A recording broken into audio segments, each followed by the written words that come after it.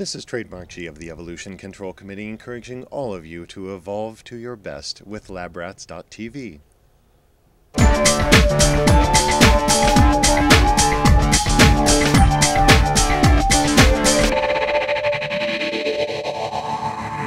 Hey, welcome to LabRats, live on location in San Francisco. I'm Sean Carruthers. And I'm Andy Walker. Man, it's great to be here in San Francisco. Yeah, and we're here at Macworld. Macworld, where every single famous geek has seemed to have shown up this year. Yeah. But of course, the reason being, one of the biggest announcements of the year, Apple has said that there's going to be Intel inside a Mac, and they're actually shipping a physical desktop and laptop. So coming up, a quick look at those pieces of hardware, as well as an interview with David Pogue of the New York Times, giving us his perspective on what that means for the technology marketplace. Yeah.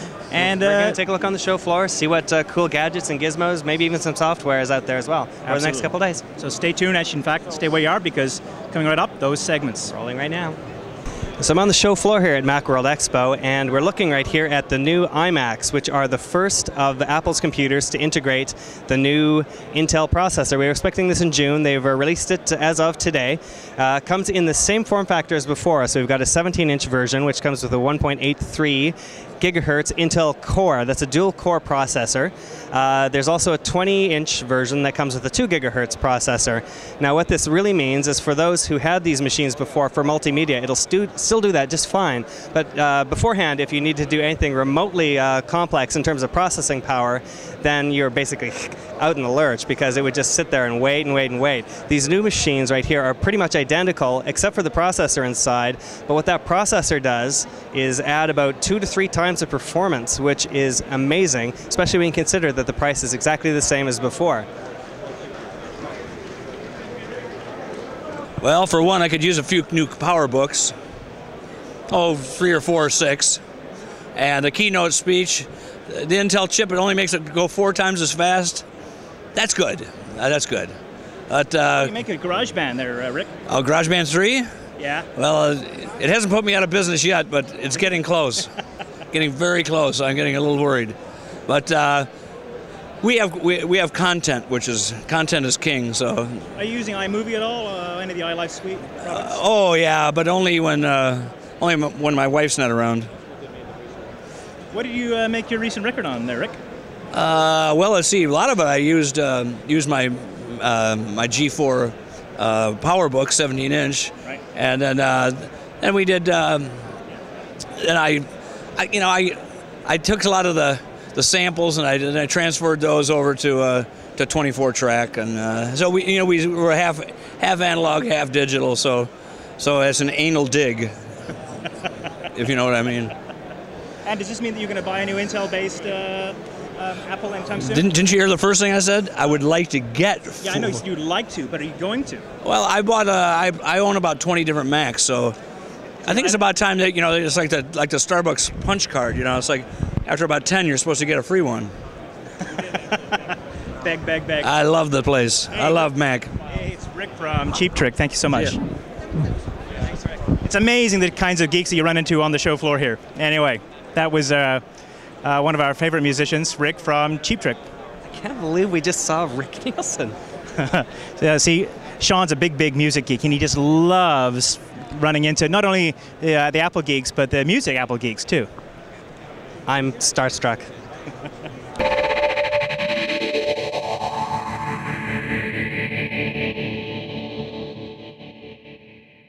Well, what a life it is here at Macworld, specifically iLife 2006. Steve Jobs this morning announced a new suite that, of course, includes the old favorites, iDVD, iMovie, iTunes, as well as a new application called iWeb. And what it does is it takes your photographs, the music that you have on your Mac, and all kinds of other things, mixes it all together and creates beautiful web-based templates designed by Apple that you can upload onto a website using your .Mac account.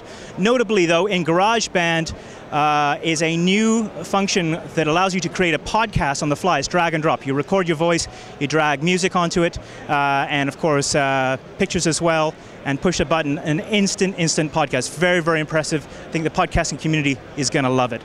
Product, ultimately, this whole package available for $79 US, available immediately. And of course, if you buy a new Intel-based iMac, you're going to get it for free.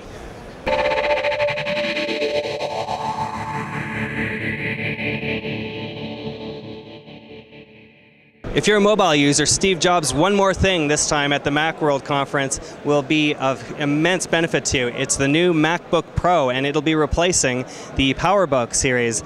Now, what the big feature is here is that it's actually integrated the Intel dual-core processing in it, which means a speed of about 4 to 5 times faster than before. Now, the problem with the G4 is trying to get it up to that speed. It would just run way too hot, and there's no way that you could get a G5 into one of those cases.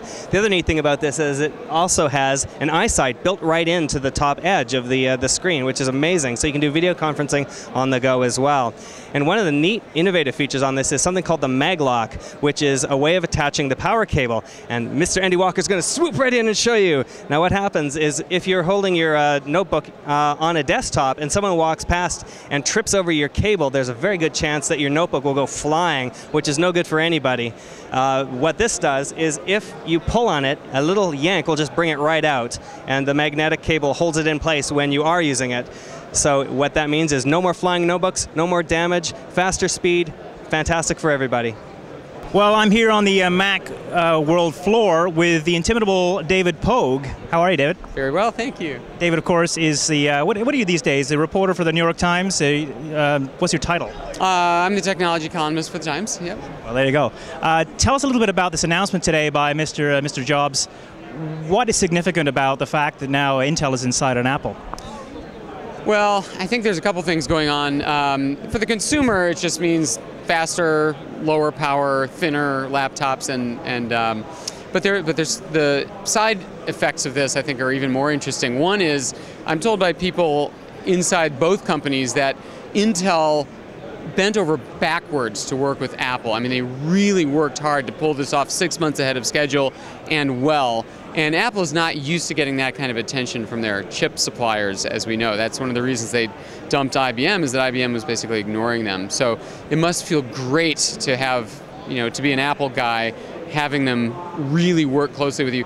And secondly, remember that in theory, these machines will run Windows. And I just met with Steve Jobs and asked him point blank, so Apple's doing nothing to stop you from running Windows, right? And he said, nope, you're free to run Windows. So basically people are going to be able to buy 2 machines in one with the beautiful looks of a Mac. So I think that could be significant. Does this mean a different relationship between Microsoft, Apple, and Intel now? It could. Steve Jobs told me that he in fact offered Bill Gates, would you like us to sell Windows for $99 or whatever? And it didn't indicate what the response was, but I thought that was interesting. So could be a win-win for everyone. And Microsoft, do you think they're trembling in their shoes now in Redmond, or what do you think they're thinking? Get real. They have nothing to worry about. Not at all, because I would have thought that now there's no barrier to entry on the Mac, now that it's got as much power as, say, an equivalently priced Dell. It was never about power. You know what it's about? It's about corporate buyers. Those 95% market share numbers, that's about corporations buying 500 or 1,000 computers at a time. That's where those numbers come from. If you were to break down the statistics of how many individuals make individual buying decisions, Mac versus PC, I think you would be surprised. The numbers would be skewed way off. And the corporate buyers will still buy Microsoft Windows PCs. The saying is no one ever got fired for buying Microsoft, and that will continue. So bottom line here, this decision today, or this announcement today is going to do what, do you think, in the marketplace? I think it could help Apple scrape together another couple points of market share, and when you've only got 4%, a couple points of market share is a big deal. Thanks so much, David.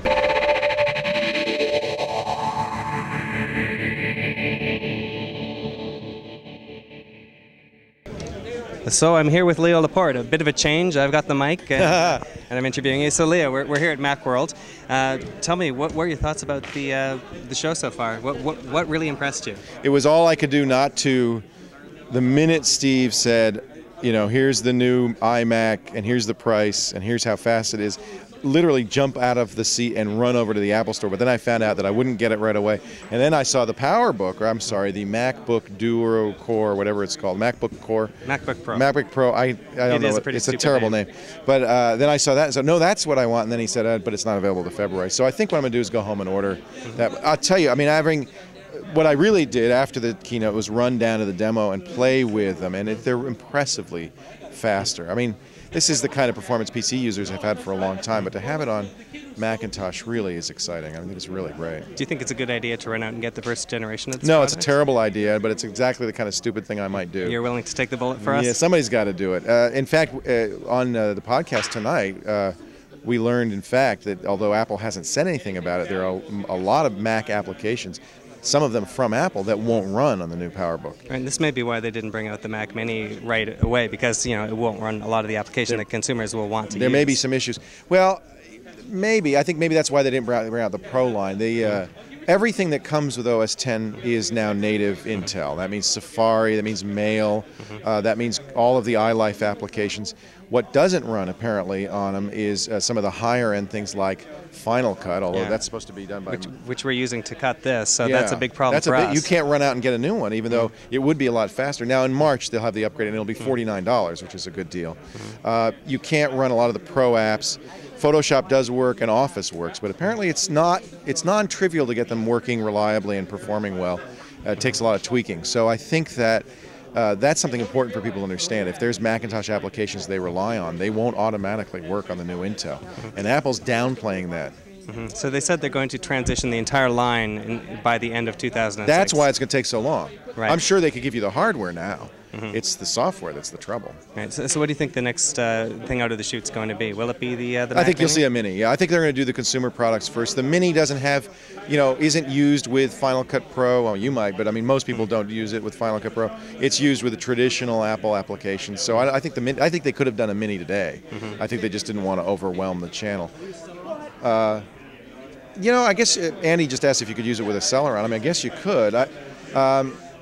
I think, frankly, Apple is smart to go with the latest, greatest Intel chips, chips that many PCs aren't yet running. These new dual-core, the Iona-based dual-cores, which are really good chips. You're getting incredible performance and low power usage. They had to in the PowerBook. Even with that low-power chip, it's very hot. I mean, Intel's touting these for their mobile things now with the Centrino Duo as well. It's a great chip.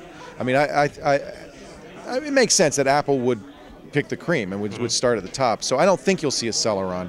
I think Apple would be foolish to do that. That's something unless they're trying to do something for the very price-sensitive PC market. But even then, I think what they're selling here is performance, and performance is remarkable. What was your biggest disappointment? Obviously, the rumor mills always swirl before an announcement. What was your biggest disappointment that you didn't see? I wasn't disappointed. I actually it was more than I expected. What I didn't expect, what nobody said in the rumor mills, is that the PowerBook would be replaced. I'm a PowerBook user. That's really my workhorse machine, and I was very pleased. This is something that Apple has needed for a long time. It's never had a good mobile chip. It's never had very good performance on the notebook lines. So to see their high-end notebook with a really good chip and a very fast bus and PCI Express and all of that, that was exciting. That was very good news. I think that was something I really wanted. Now, another thing they haven't told anybody, and we're still waiting to find out, is battery life. And the fact that they didn't mention it is not encouraging. You would think, well, if they had better battery life, they'd say something about it. So either they don't, or maybe even they have worse. Yeah, they didn't make a big deal out of the iPod video, running full video before when they announced that either. Yeah, exactly. So I think that may be a little telling, if you're reading the tea leaves. Yeah, 30 minutes. That's what it's going to be. 30 minutes? Battery life? Yeah, no, it's got to be that more bad. than that. One thing they did say is that they are going to have a very bright screen, brighter than their cinema display. And that is a big power hungry thing. And that's when I thought, oh, good, maybe they are saving a lot of juice on these new chips and they can afford to have a really bright display. But then no mention of the battery life. That worries me. You have to wait and see. I'm actually relieved that I didn't jump over those chairs and go buy the Mac, because now that I'm starting to hear these things, I'm thinking maybe it isn't a good idea to be the first. I still really want one. Yeah, I do too. But I think I'm waiting for a Rev 2. It's so much faster. Anyways, thanks, Leo. My pleasure. Anytime. Well, that's it from Macworld Day 1. Over? Yeah, I think Sean's toast. We're sitting here in crumpler beanbags. Gotta like it, eh? Check this out too. This is a prototype by these guys called the Brazilian Dollar Home. You can put in 2 cameras, lenses, and a laptop here. An Aussie company. I love crumpler. I love them so much because of this chair. Right. Sean loves them, and I guess that's about all you're gonna get out of him today. Don't forget, feedback at labrats.tv. We always like to hear from you. Thanks for downloading, and we'll see you real soon. And Sean will too.